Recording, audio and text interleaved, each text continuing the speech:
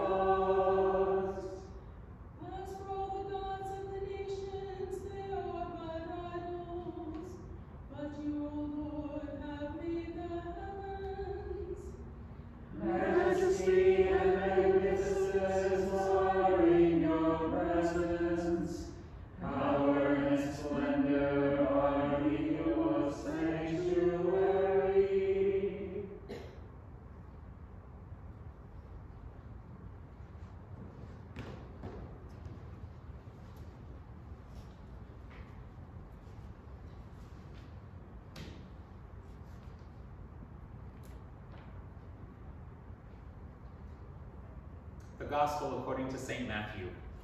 Glory to you, O Lord. The Pharisees plotted a way to trap Jesus into saying something damaging. They sent their disciples with a few of Herod's followers mixed in to ask, "Teacher, we know you have integrity.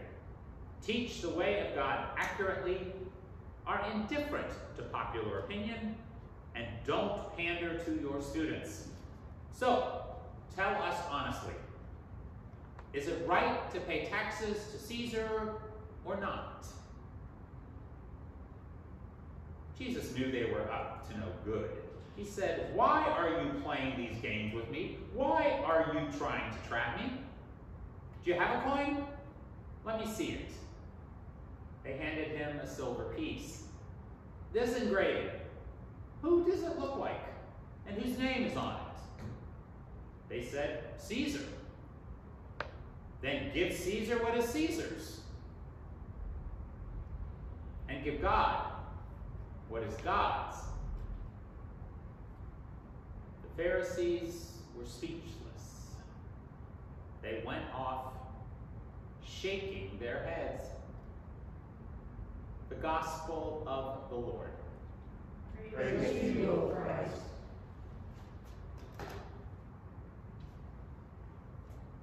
First, what Jesus is not saying. This is not a story about whether or not Christians should pay their taxes. This story has nothing to do with taxes. Taxes are only mentioned because in the year 30, like now, taxes are a topic that fuels a lot of passion and a lot of unhappiness and anger. The Pharisees wanted to trap Jesus for a very simple reason. It is Passover, so more Jews are in Jerusalem than at any other time of the year.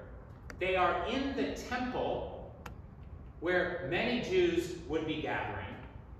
And the Pharisees want to stop Jesus' public ministry once and for all.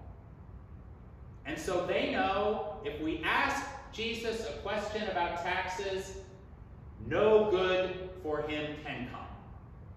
If he says, absolutely pay your taxes, then all of the Jews following him, who hated this tax because it locked so many of the Jews in poverty, will look at Jesus and say, he is a pretender. He doesn't have our best interests at heart at all. So if Jesus says, pay your taxes, he will lose his public support. If he says, don't pay your taxes, Rome will arrest him for treason. The Pharisees are sure they've got it made. This taxation issue is going to nail the coffin of Jesus once and for all. But of course, Jesus realizes what they're doing. And he asks them to pull out a coin. The coin from Rome that was used to pay the tax called the census. Whose image is on it? Caesar's. Well, if Caesar's image is on the coin, then give the coin to Caesar. And I really wish there had been a recording at this point, because I imagine Jesus saying, give the coin to Caesar because Caesar's image is on it. I imagine some silence while he enjoys the thought of the Pharisees thinking, we've got him. He's just told everybody they have to pay the tax. And then after that silence, after seeing the Pharisees kind of winking and nodding at each other and maybe elbowing each other and going like, yeah, this is good, Jesus says, and give God what is God's.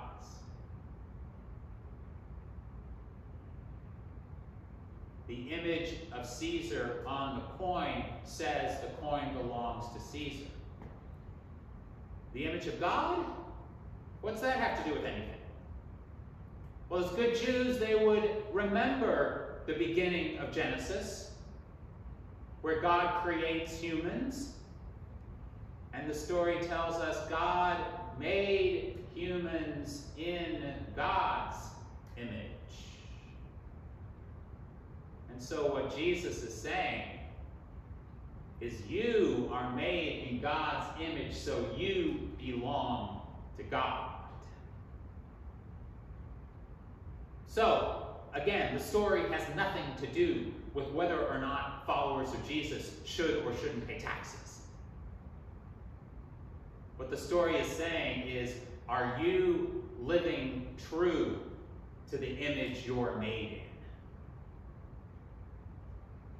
in? Anybody can put their image on a coin. God has put God's image on us.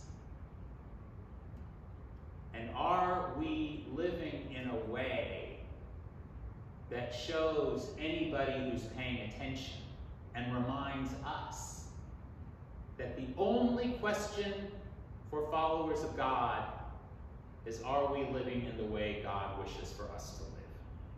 The only question that matters. Are we living in the way God wishes for us to live? Because if we are not, then we are not living faithfully to the image we are made in. Christian writer Shane Claiborne says that in his rural area of Tennessee, people used to say, you are the spitting image of your Aunt Clara, or you are the spitting image of your Uncle Jesse. And he said they would argue about what spitting image meant, but what that conveyed was not just that you may or may not look like your Aunt Clara or your Uncle Jesse, but there's something about how you are, there's something about your character or your personality or how you gesture. There's something about you that reminds them of this person. And he said they'd argue about, where does that phrase come from, spitting image? And they said most of them agreed that it meant spirit and image of. You are the spirit and image of your Aunt Clara. You are the spirit and the image of your Uncle Jesse. And what Shane Claiborne then asks is, for followers of Jesus, shouldn't people be able to look at how we live, how we are in the world, and say, you are the spitting image of Jesus? That might sound kind of arrogant or presumptuous, but I would bet that if each of us takes a moment, we can think of at least one person we have come across who we've looked at and said, you are Christ-like. You live the Jesus life. Which is another way of saying you're the spitting image of Jesus. And so, in that temple controversy about taxes, which really wasn't about taxes, Jesus is saying, you are made in the image of God. Each of us is made in the image of God. So, are we living anything like the spitting image of God? Are we living a life that says to people, God is the one I follow, God is the one I live for?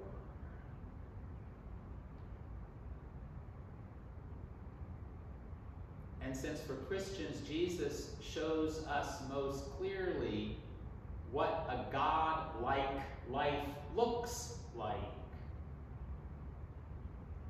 then I hear Jesus saying, give to God the things that are God, saying to us, follow close to me, Jesus says. Stay close to me. Stay so close that you start to live in the spitting image of me.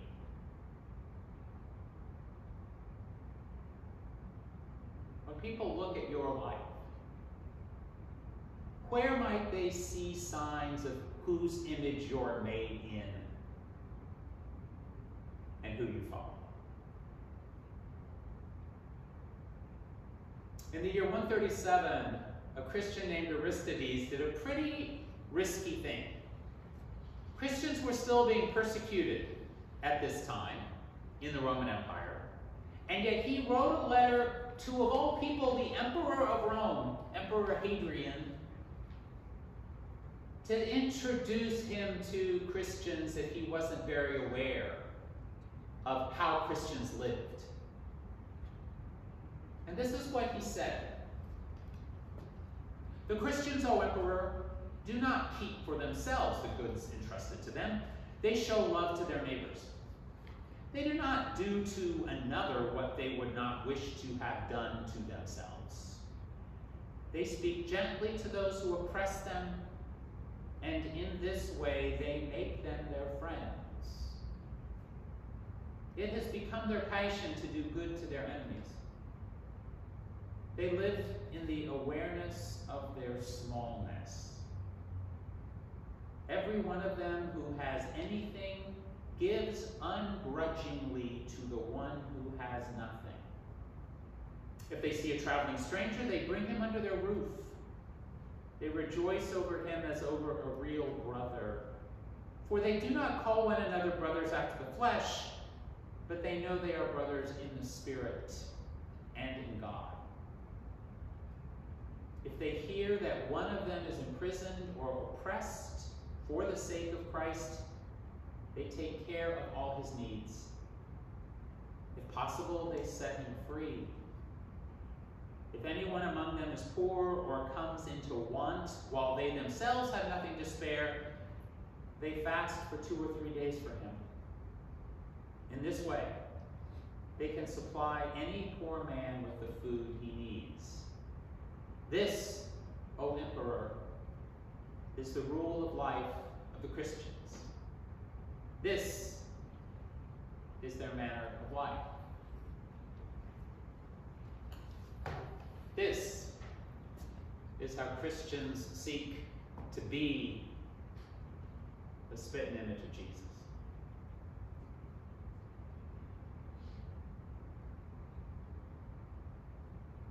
As you reflect on the financial commitment you wish to make to Redeemer in 2021, what is a way you have experienced here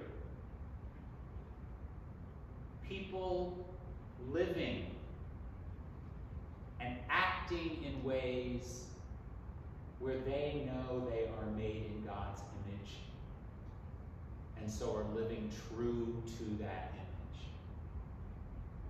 And as you think about how this neighborhood experiences Redeemer, what is one way this neighborhood looks at Redeemer and says, they are living like Jesus?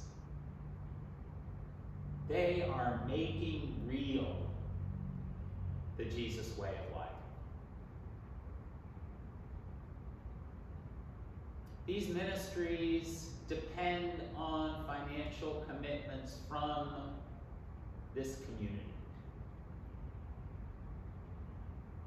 And I would love it if, as you turned in your financial commitment card, if you might include a little note that said, this is a ministry I would love to see Redeemer create. This is a new thing I would love to see Redeemer do that would show more fully to people in this building and people in this neighborhood that we are serious about living in the spit and image of Jesus. For you to dream of a ministry that this neighborhood needs, that could really free us up to be more daring and more creative as followers of Jesus. If there's something you've always thought, wow, wouldn't it be great if we could ... Include that with the pledge card that you get into the office by a week from today, Reformation Sunday.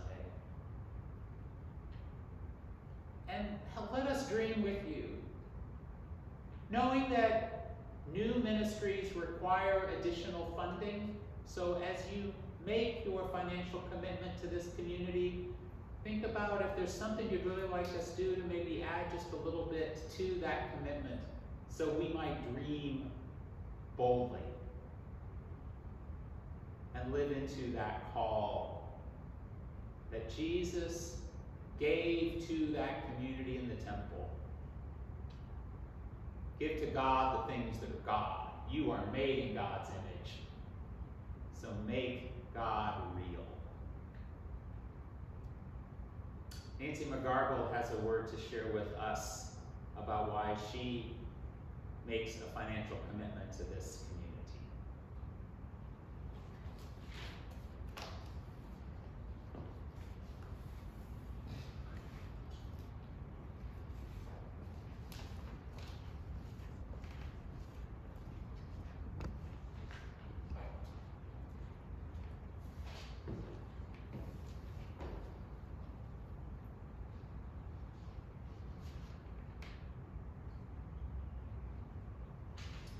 The title of my stewardship moment is Brothers and Sisters Living in Christ's House. My favorite thing about being a Redeemer member is the people. Second is the place.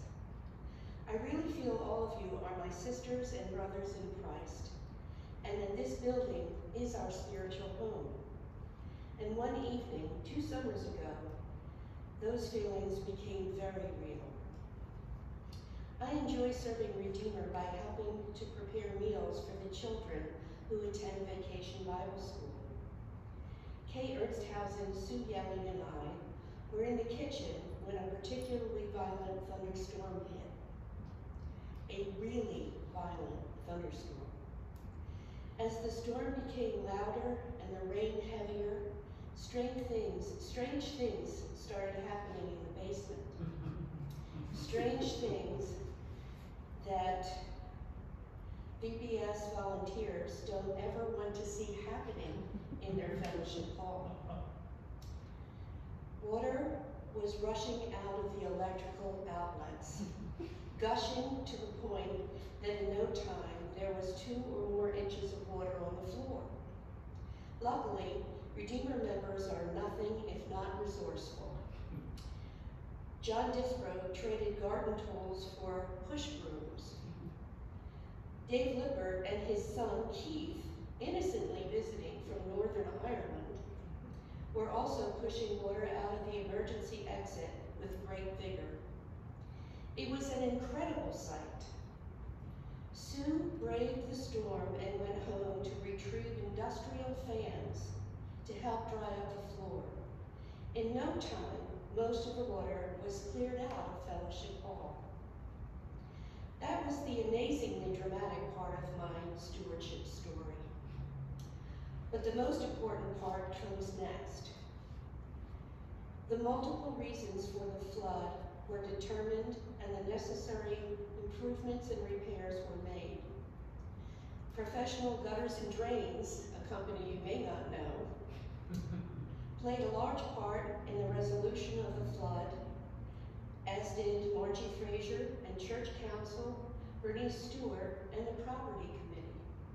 And of course, the resolution of this shocking and dangerous problem cost bags of money. My story serves as a reminder that the well-being of the church depends on things seen and unseen. I want to thank Bob Bray, who suggested that we look into Genesis in our Tuesday Bible class. Clearly, the flood story has stayed with me. Thank you.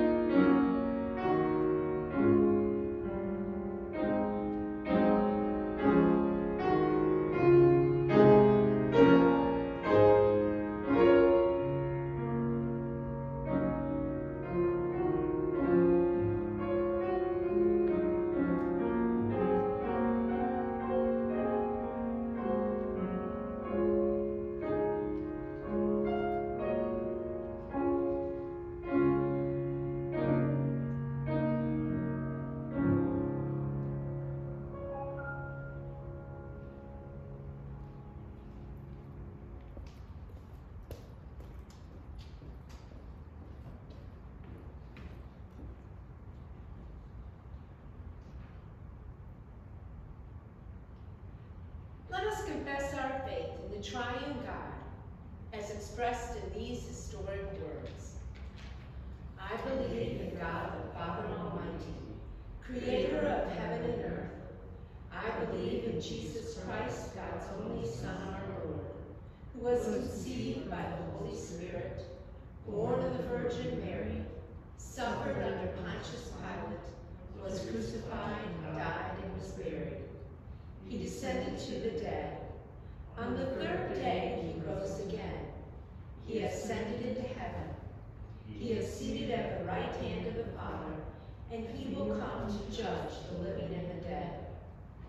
I believe in the Holy Spirit, the Holy Catholic Church, the communion of saints, the forgiveness of sins, the resurrection of the body, and the life everlasting.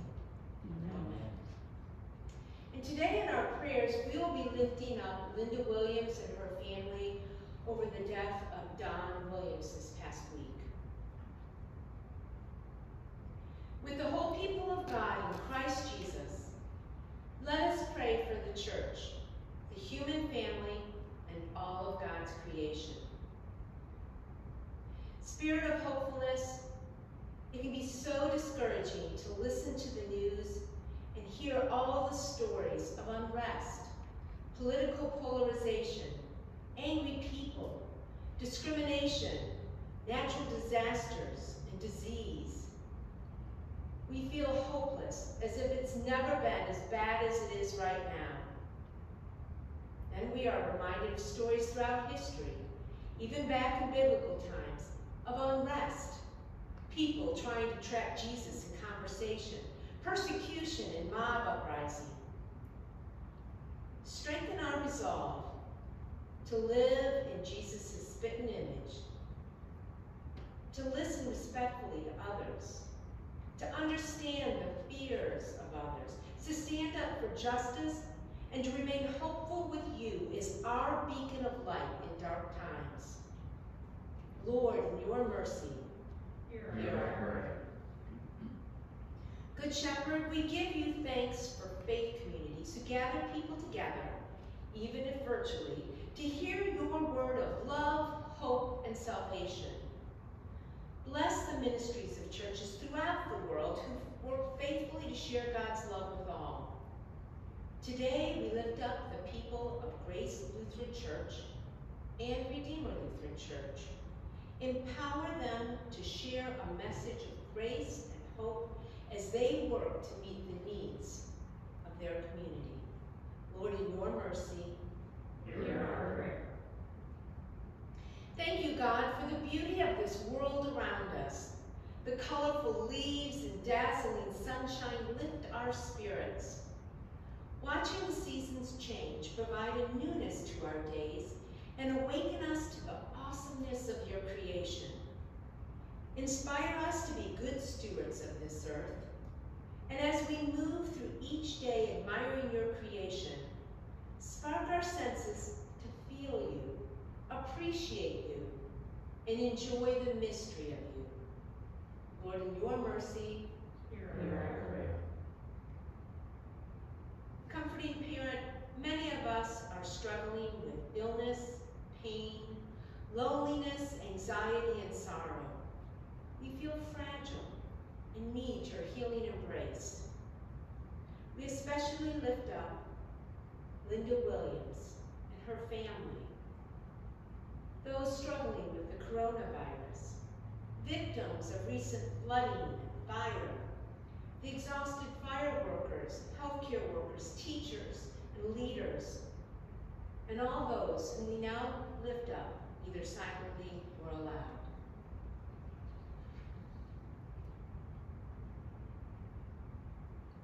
Draw all we have named into your circle of love and healing. Lord, in your mercy, hear our prayer. Guiding Lord, in today's Old Testament lesson, we were comforted by your words. I know you well, and you are special to me. I know you by name. Help us to hold these words close in our hearts, remembering that just as you guided Moses, you will be with each of us as we venture out into a new week. You know the Glover Oakleafs by name. Renee, Ansel, Lily, Jasper, Serenity, and Oliver. They are very special to you. Help them to feel your presence in their busy lives. Shower them with patience, strength, and resilience to face each day. Refresh all of our spirits to be the best we can be, to trust in your love and guidance, and to embrace opportunities to care for others. Lord, in your mercy, hear our prayer. Into your hands, O Lord, we place all for whom we pray, trusting in your mercy through your Son, Jesus Christ our Lord. Amen.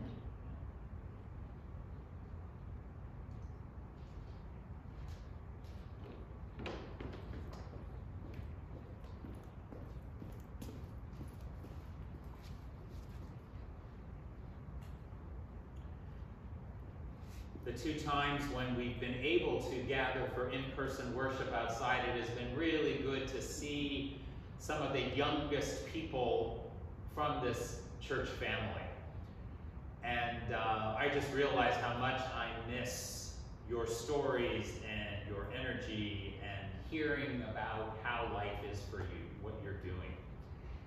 And because right now we can't be together very much or very often, I would invite you to do one thing that I think everybody in this church family would love, you who are the youngest ones in this church family. If you are creating a piece of art for school or just for fun because you're kind of bored, if you write a story for school, if you go do something and have a picture, I know that Miles had for his birthday yesterday people driving around their neighborhood with signs and stuff. If Miles, if you or your mom have some photographs from that, send pictures of things you're doing or things you're making. Send copies of stories you're writing or something you're doing for fun, a song you're singing or learning. Send copies of any of that into the church office. And we will, if it's okay with you, send it out to everybody else so all of us can feel like we're with you, because we miss being with you. So please, please do that this week if you can. Send that into the church office and we'll send that out on one of the things we send out on Wednesdays or Fridays. Know that we love you and that we miss you, and we know that you're not able to do a lot of what you really would love to do, and you're not able to do things in the ways that you would really like to be doing them. So we want to circle you with that love and hear and see what you're doing.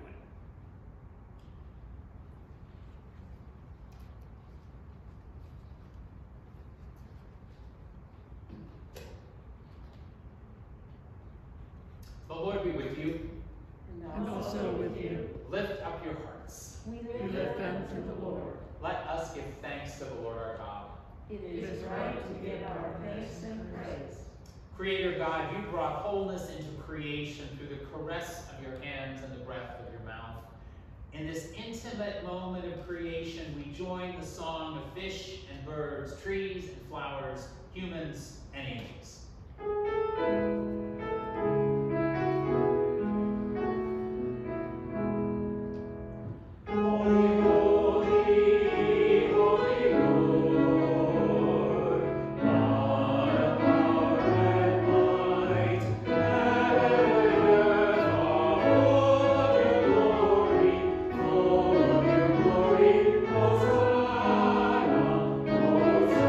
Hosanna, Hosanna.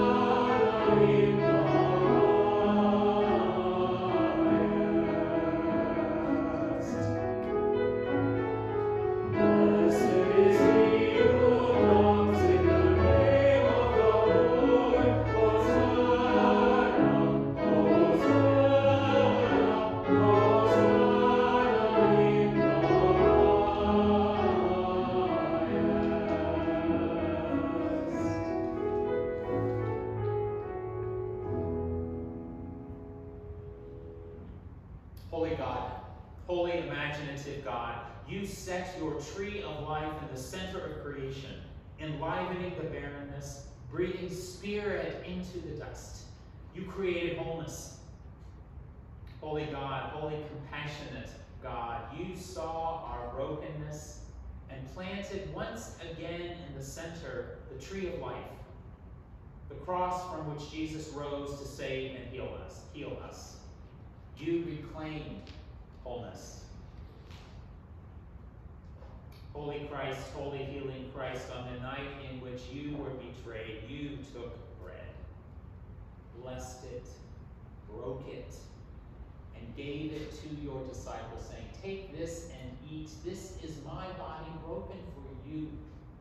Do this to remember me." After supper, you took the cup, and you gave it to them, saying, "This cup is the new covenant, sealed in my blood. It is shed for you and for all people for the forgiveness of sin. Each time you drink this, do so to remember me." Holy, generous God, we remember Christ's life and death, his resurrection and ascension, which renew the face of the earth. Shape us together on this earth, in the soil and rivers, in the sunshine and wind, in animal and human faces. Send your Spirit on this meal and on us, that we may share your bounty with the whole creation. Help us cry out with one voice for recreation, as we pray the prayer Jesus taught us. Our Father in heaven, hallowed be your name. Your kingdom come, your will be done, on earth as in heaven. Give us today our daily bread. Forgive us our sins as we forgive those who sin against us. Save us from the time of trial, and deliver us from evil. For the kingdom, the power, and the glory are yours, now and forever. Amen. The body of Christ, broken for you. The blood of Christ, shed for you.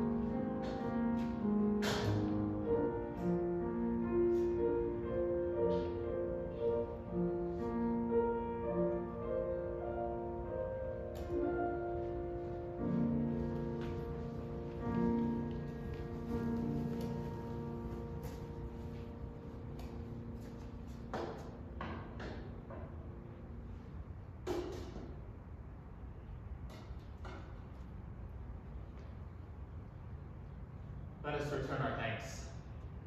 Generous and faithful God, you have fed us at your table. May the nourishment we have received enable us to enrich the lives of others wherever we may go from here.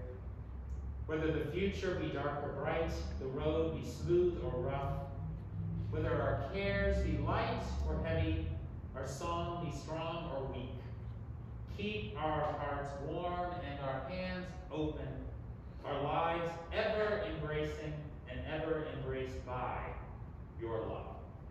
Amen.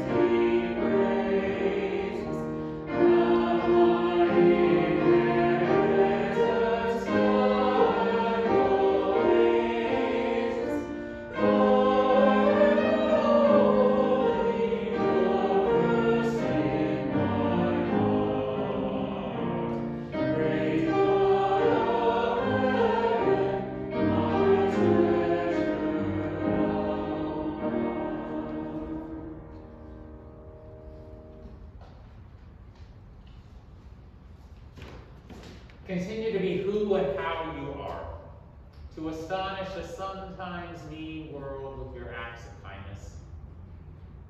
Continue to remind people that each is as good as the other, that no one is beneath or above you. Continue to stand with those who are told they do not matter and walk proudly with them. Continue to let gratitude be the pillow on which you kneel to say your nightly prayer. And let faith be the bridge you build to overcome evil and welcome good. Continue to live in the spirit and image of Jesus. And now may God bless you and keep you. May God's face shine upon you and be gracious to you. May God look upon you with kindness and give you peace today and in all the days to come.